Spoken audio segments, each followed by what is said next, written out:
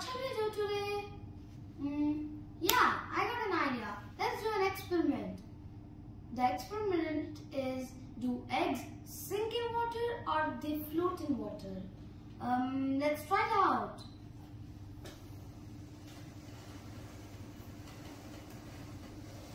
Here our table is.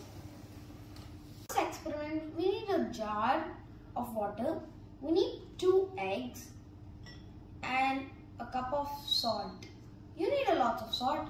Okay, so let's try it out by dropping the egg into the jar.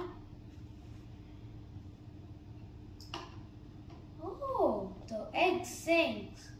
So what should we do for the egg to float in the water? What should we do for the egg to float in water, Akshaj?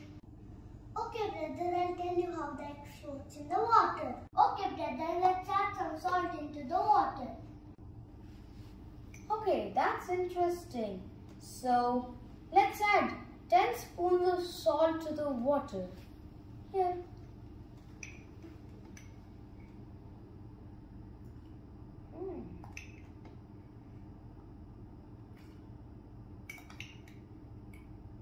Three. 4. 5.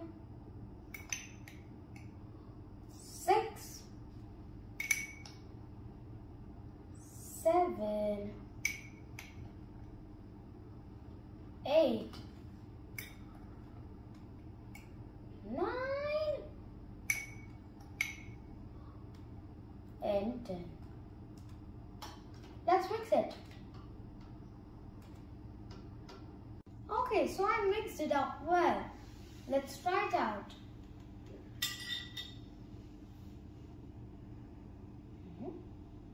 What? The egg is floating.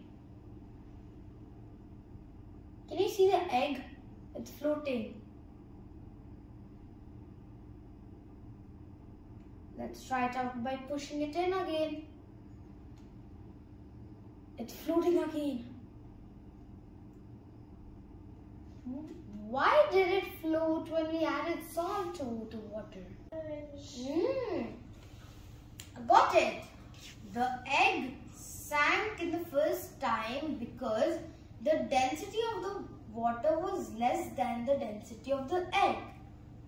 The second time we added salt to the water so that the density of the water increases more than the egg.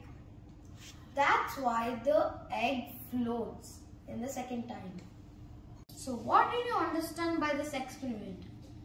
Any object to float in water, it needs equal or lesser density than the water to float.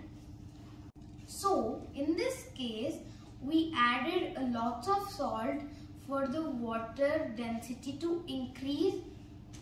I think now you people understand why we float in the Dead Sea. Because the Dead Sea has higher concentration of salt. Thank you.